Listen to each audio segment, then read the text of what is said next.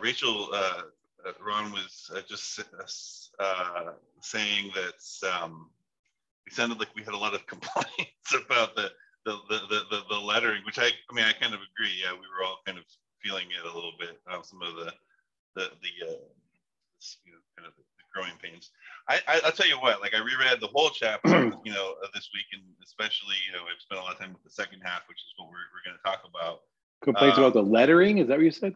Well, just like the symbols, you know what I mean? Like, trying to remember like what all the those letters, yeah, the A and the B, the logical symbols and stuff like that. I mean, which is true. Like if you don't, I've been doing this for a long time, but I don't do this stuff. I don't think about some of these types of probability relationships like in exactly sort of the way that they're presented. So anyway, you don't have to use letter. I mean, I don't know why they did that, because you can always just use, you can write in whatever you want. I remember I took a course one time. Well, I guess that was quantum mechanics, but the idea was you could write probability and you just put whatever you want in the parentheses. You put like a whole sentence, it's fine. Yeah. But it gets better, you know what I mean? Yeah. Like I think this week was better. I mean, I find like all of this stuff, whether you're still a student or like you're like me, I'm a million years old. So yeah.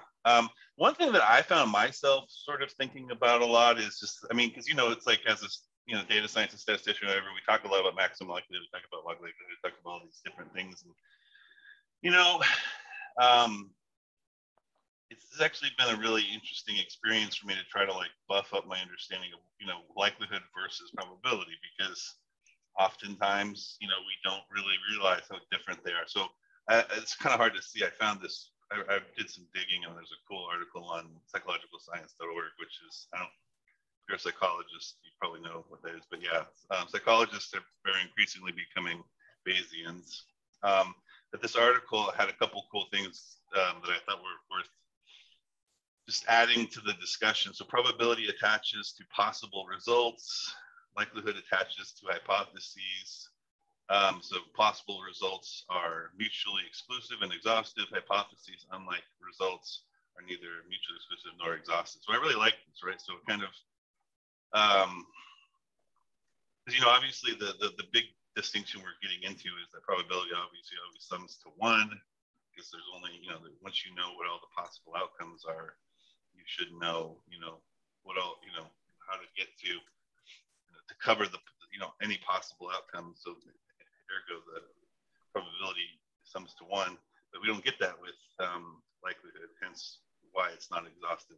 I don't know if this helps, but it kind of helped me a little bit, like, and then just this whole idea of this figure, which was not from this article, I found it some other place, but I really liked it. It's like kind of thinking about the directionality of the relationship. So anyway, so then in the second half, we get into this whole idea of, building a Bayesian model for, random variables. And specifically, we talk about the random variable in the example being pi, which equals Kasparov's chances of winning any particular game in a rematch against Deep Blue. And I also thought it was interesting that, they mentioned this, and this is a common assumption, right, in Bayesian modeling. It may not be warranted, though. I mean, I don't know. I mean, there's a whole like literature about, sort of, well, not necessarily great literature on like the hot hand and this idea of, if you win game one, the probability of you winning game two has got to change, right? But of course, we're not doing that here. We're saying, regardless of what happens in game one, the probability of, or the chances, I should say, of I don't want to use probability when we're talking about likelihood stuff. The likelihood of winning any particular game is the same, right? Despite what happens in previous trials. So and also I put this at the end of my slides, but obviously winning anywhere from 1 to 0, I should say 0 to 6 games. This is in effect like a binomial event. So something to keep in mind. coming back to this, like normalizing constant, this was, another thing we complained about a little bit last week, which I think we all shared this is, what is this normalizing constant? So, the second half of the book, as I think Ronald, you even said this, like, does a better job of sort of laying this out. But I like some of some of this is just verbiage that I stole from the book. So it's used to balance, the prior and the likelihood. So it's, obviously it's the denominator, but its only purpose is to normalize the posterior probability so that they sum to 1. So this is from the text. This is, the normalized posterior probabilities. So if you add up all of these numbers, they add up to 1, but not so much with, the right one, because we haven't, this hasn't been normalized with the normalizing constant. So you can see here, if we were to add up all of these numbers, they would not, in fact, equal to 1. So any, like, so far, I mean, anything that I'm missing, like that anybody wants to speak on, or anything that anybody like took from this part? Yeah, I think it's kind of cool to mention that even between normalized and unnormalized, the proportions are still the same. Still pattern. Yes. It's the same pattern. Yeah. So it doesn't. So even if we don't normalize, we can still take stuff from this right graph because it still is proportionally. We're seeing, sort of, what the different, sort of sort of posteriors are, but they're not going to sum to 1, but we still get stuff out of that. Robert, Ron, anything you guys want to speak on? Yeah. Nope. Okay. Then this, I don't know. This was sort of confusing to me. I don't know if anyone else felt like this. This idea of proportionality. And this, once again, these are all just taken strict from the book. Since the function of y is merely a normalizing constant, which does not depend on pi, the posterior probability mass function is proportional to the product of pi and likelihood of pi given y. So, yeah, I guess this is just another way of saying what we just experienced in the previous slide, which is normalizing it so that it equals to 1, and so that, instead of, as we see here in the right slide, that obviously this is a very different number from that. And so, yeah, we want, this is the whole idea of proportionality is this kind of showing numerically the, sort of the proportional nature of these various outcomes. I also, another complaining about symbols, I had forgotten what the little missing ½ kind of thing. So there you go. And then, the last thing that, I don't really do a lot of sort of stuff with like binomial models in my own work. So, yeah, so what I thought we could do is maybe work on some of the exercises as a way to kind of, we did that last week. I thought that was pretty successful. But, obviously, in the case of the binomial model, we're trying to predict the number of wins for Kasparov, given some kind of model pi here.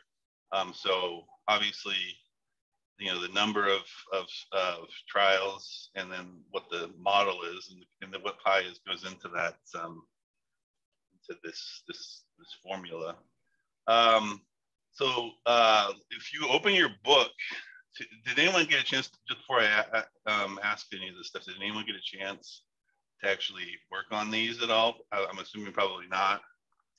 So, so for 2.3, I worked on some of them. I don't remember which ones now, but yeah, I know the feeling. I also found a website that has the answers to a lot of these, which I mean, I'm not sure they're by the author, but the exercise 2.3, there's no answers, unfortunately. But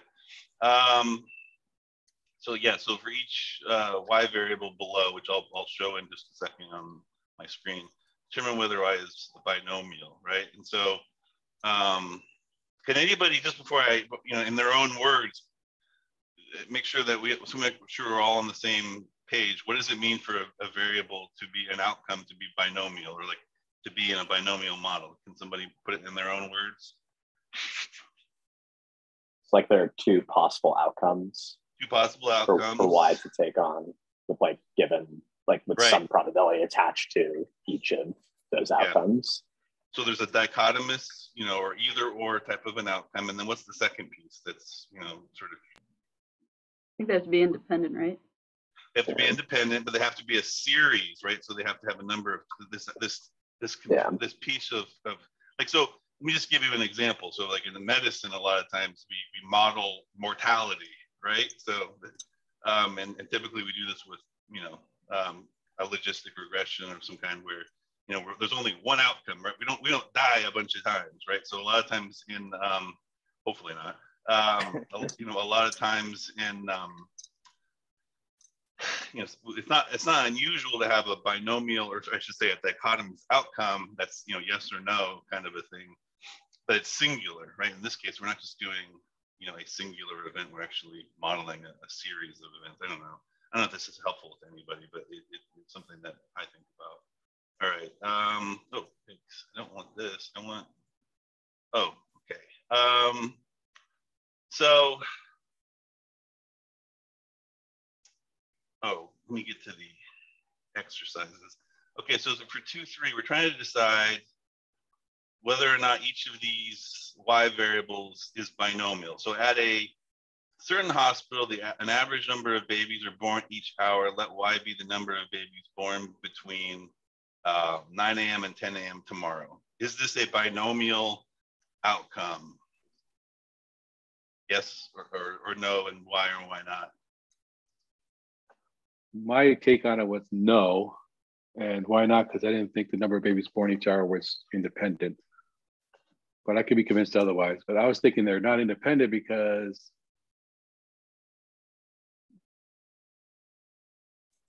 people, hospitals don't people don't go home at midnight. They'll wait till the next morning or whatever. The hour seems to matter, I think, in some way. But now I can't make concrete. But that was my thinking. That's actually a really cool thought. Actually, I think I agree. Anyone else had a take on that one? Yeah, I mean, I was thinking that it wasn't binomial, but mostly because it feels like we're trying to model like a count, right, and not a dichotomous target. So like that was kind of my thinking why it would at least be not binomial. Right. Yeah, that's a really good point, though. It's like you think about a series of trials, like coin flips, right? So each coin flip actually occurs, and then there's one of two outcomes.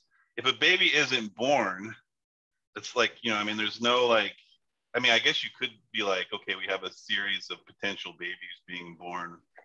Maybe there is a way to do this, right? So if we say, okay, we've got 50 babies, so we have 50. Or I don't know, maybe 50 babies, and we're trying to figure out how many are born between 9 and 10. Then I guess, but I don't know. Yeah, you're right. It's more like a Poisson process if it was independent of the hour. Exactly. It's a count. It's not a series of trials. That would be my guess. I guess in the back of my mind, I was thinking like, oh, in this every minute there is like some probability of a baby being born or something like that. Exactly. I don't know why. Yeah. That's like. No, I actually like that. Strange way to think about it. I've never thought about that, but I like it. Yeah. How about this? But if you take the time interval small enough, I guess you can approximate it that way. But yeah, good point. Yeah. What about the second one? This one's actually pretty cool, right? So we actually know how many tulips were planted, and then so we have a time frame. We also have a model. Prior, right? So is this binomial?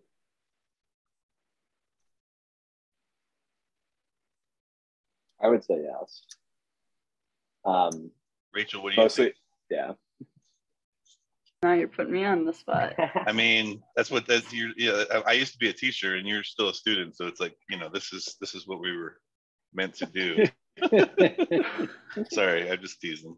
Well, I think wouldn't it just follow the same argument with the babies too? That it's not a yes or no, unless. Well, I mean, I was thinking it is though a binomial, because like we have this this prior of there's a 90% chance of a tulip blooming, right? Or sorry, right. Tulip plant in fall, but 90% chance of blooming in spring. So I guess that's like each individual tulip has a 90% chance of blooming in spring, and then we plant 27 tulips, and then for me, then it's like then it's either that it either blooms or it doesn't bloom, right? Yeah. And then we would just say that here is like the proportion of them that bloomed. Yeah. Which I think that would then make it binomial. I'd be curious if anyone disagrees or is. I agree. I wrote down binomial 27, 0.9 would be the distribution. Yeah. Rachel, maybe this will help. So this is the formula, and so for us to have a binomial model, we have to have a number of trials. You're not showing anything. You're not. Oh, sorry. It's not showing. Oh, okay. You're not sharing at the moment. Uh-oh. Hold on. You failed sharing. Sharing is caring. All right. How about now? Yeah, good. Yeah. So, I mean, one thing that I think is important to note is, do we have a number of trials, right? A number of trials that can be yes or no, right? That something happened or didn't happen. And then also we have some kind of probability or, kind of, So you need these two things, basically. That helps. But how about now? Can you still see my screen? Yes. Okay, good. Sorry, I don't know why. So yeah, I would say this is a binomial model because we have we have 27 trials, right? That can either bloom or not bloom. By the way, I totally see how you would think. We don't have any information about what the probability of how many babies would be born between this time. But we don't have any priors in A. We do here, right? So that would be my guess. I still don't understand because each time they try out for the television show, RuPaul's Drag Race, Alaska has a 17%. So we're talking about Alaska, the state of succeeding. The number I thought it was a person. I don't know.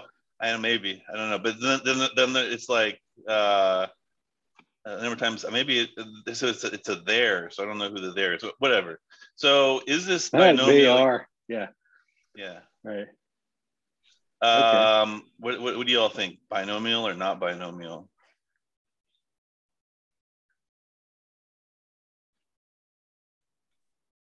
We know something about the priors. We also know it's independent.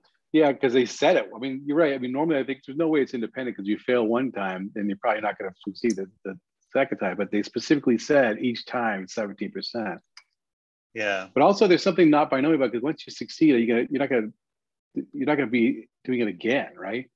Yeah. I think that maybe be not binomial because once you succeed one time, there's no okay, come back and try again. Oh, wait a minute, no longer. It's a right. This is really like a survival analysis. Really, this is it's almost like because this was almost like time to event because once you hit a 1, for succeeding, there's no point. So yeah, this is not a. I mean, here's another takeaway. Unless it's Alaska, the state, and then I thought it was a person. I want to say it's. I'm going to Google this now because I feel like Alaska might be a person. Yeah. Here's another thing. We don't know how many trials there are. I mean, I guess it doesn't really matter, right? Because we know that, maybe the last one will be successful, right? So the probability. They are a drag queen. Yeah. Yeah. So we don't really know. So I would say this is a non-binomial. Does that make sense, Rachel, to you? Why that's different? Believe me, I mean, for each of these, it's not, some of these are not cut and dried for sure. I think it's fair to say D is not a binomial, right? because first of all, we don't even have an outcome that's a success, non-success type of thing. This is this is a different type of random variable, right? I mean, you can be late by 5 minutes or 5 hours. Why is the probability that your friends will throw you a surprise party, even though you said you hate being the center of attention and just want to go out to eat? Again, it's like not a multiple event thing, Yeah. right? Exactly. Yeah, it's just a conditional probability. Yeah. Okay. Here's another. This last one is pretty great, right? You invite 60 people to your Pi Day party, none of them know each other. That's an important piece of information. I think Ron would probably pick up on that. And each of whom has an 80% chance of showing up. Let Y be the number of guests at your party. So what do we think? I agree with Rachel. It's like the fact that they give you this whole which this is an important segue or an important piece of information to let us know that this is binomial, because my gut reaction would be 60 people that you invite, they gotta know, some people gotta know each other, right? So if John doesn't come, there's a decent chance that because Karen is his girlfriend, or whatever, she's not coming, right? So and also like and the 80% is showing up too, like it doesn't change exactly by the number of people, right? They went out of their way to tell you that's independent. So. Yeah. I mean, it's probably not the most realistic party situation, because it seems to me like highly unlikely you would know 60 people, none of whom know each other, and but yeah. Or like, and by the way, people don't just like look up someone like, oh, who is Jeff or whoever the hell, right? Exactly. Yeah. And then I wanted to talk about, I didn't really prepare anything else in terms of slides and whatnot. At least I don't think so. Let me see. My screen's still showing up? Yep. Yes. Okay. So yeah, I did add this one. This is just what we saw on that page. So Edward is trying to prove to Bella that vampires exist. Bella thinks there's a 50 or 0.05% or 5%, 0.05 probability that vampires exist. She also believes that the probability that someone can sparkle like a diamond if vampires exist is 0.7, and the probability that someone can sparkle like a diamond if vampires don't exist is 0.03. This is a very weird question. I haven't seen. I don't think I've ever seen Twilight. Is sparkling like a diamond part of the whole process? I don't even know why this is the thing. Yes, I haven't seen it, but I've seen the previews. As a former teenage girl, yes. I know. I mean, you guys, you young folks, you should know. You got to help us out here, because I don't know. I'm struggling. Okay, Edward then goes into a meadow and shows Bella he can sparkle like a diamond. Given that Edward sparkled like a diamond, what is the probability of that vampires exist, right? So what's our prior? Well, first of all, we're what are we trying to solve for here? Is it not that we're trying to figure out the probability that vampires exist given the model, which is, or like in this case, it would be like our pi, right? That the spark, given the status of sparkling like a diamond. Is that not what we're looking for? Correct. Yeah. Probability of vampires given sparkled. Yes. And so, what's our priors? 5%. 5% that vampires exist. Yeah. So it's 0.05. Even add this in just so we get some kind of visuals. And then what's the likelihoods? So it's 0.7 is the likelihood that given a vampire that he would sparkle, right? So basically, okay, so the probability that someone can sparkle.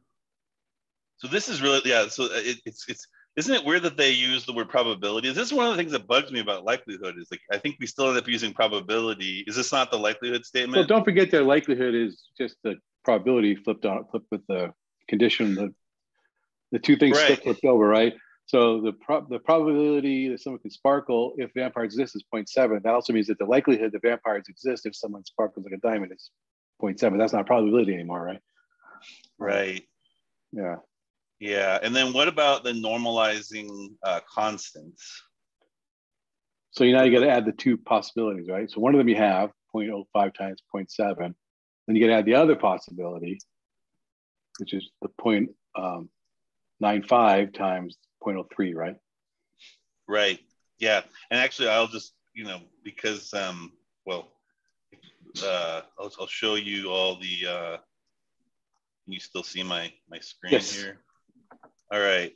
So this actually is, I'll even Oh, put okay. this, I'll even put this in the Slack. Which this hacking is, be? I don't know, just some, this is a common thing for a lot of these types of R books is, using like having like somebody does the extra work here of this. Oh. No, so okay, so this is interesting, right? So we're trying to figure out the normalizing constant, right? And so this was confused. I don't know if anyone else found this confusing. Maybe this isn't correct or not. I don't know. So we need to get the normalizing constant, which is the sum of sparkling while being a vampire plus the probability of sparkling without being a vampire. Yeah, that's how I wrote it too. Is probability of sparkling overall, the total probability of sparkling. Right, because we want in the denominator the probability, the total probability of whatever the the model provide. I mean, basically the model that we're proposing is that sparkling has some association with vampire status, right? So yeah. So all we're doing here is putting the multiplying 0.7, which is make sure I understand this. Okay, yeah. So can sparkle like a diamond if vampires exist is 0.7 times 0.5 and then plus 0.03. Okay, so yeah, this P underscore S is merely the the denominator. So, and why do we need that? Because we want to make sure that we can sum all of our stuff at the end to 1. So were there any other I don't want to just like sort of run the show here. Were there any other sort of questions or like problems that people wanted to work on or whatever? No. Is that problem clear to everybody? Like what was going on in that last one though? Yeah, what's the answer then? Oh, 55%. Is it 55%? That's what I got. Unless I screwed something up. Yeah, I didn't actually do the math. Sorry, I just yeah. That's how we got into it. Yeah. Yeah, I feel like I found the cheat sheet, so I feel like my work is done here, right? Isn't that the way it always goes, right?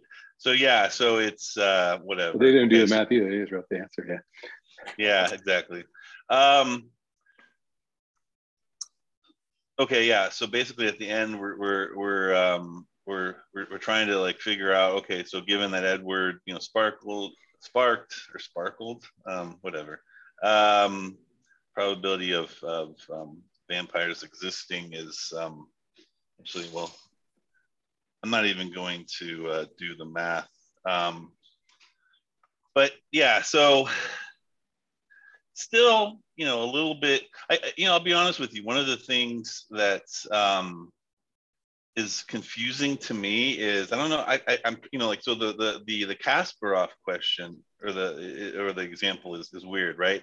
So we start out with this like sort of prior probability or I should say likelihoods that, he's going to win any game is, the pi is equal to 0.2, 0.5 and all this stuff. But I don't know how often we really have that kind of information. I mean, I guess we can always estimate it or whatever, but it's really hard to take it's really hard to think about likelihood and probability together.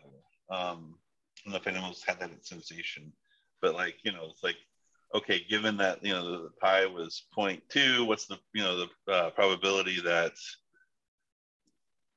he'll only win one game, I mean, it's like, I don't know. It's weird, I guess, to think like that. Yeah, I think these artificial examples sometimes can be a little bit funny.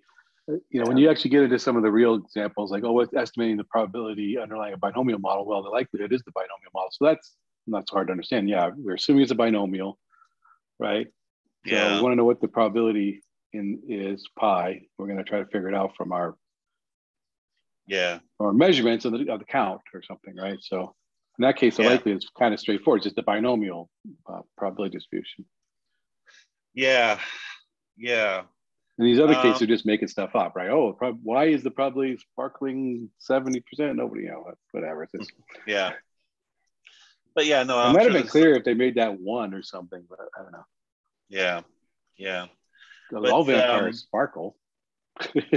What's that? They should have made it one because all vampires sparkle.